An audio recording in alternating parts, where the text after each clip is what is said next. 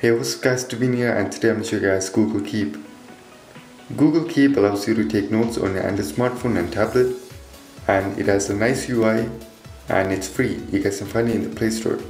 So let's go and check out the app. So here is the app. You guys can see all my notes. So on the top, you guys can find the search bar or search button, and you guys can search for something. There are lots of ways that you guys can add a note. You guys can type a note with the keyboard like this, or you guys can make a checklist, so like this. So let's type in buy milk like that, and you guys can change the color on the top, so like that, and take a picture.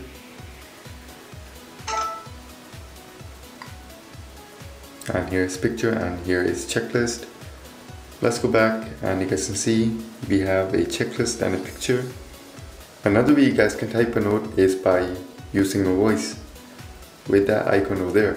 And you guys can always take a picture of the note. So like this, take a picture, select that and write a note like that. And you guys can change the color again. And when we go back, our note is there with the picture.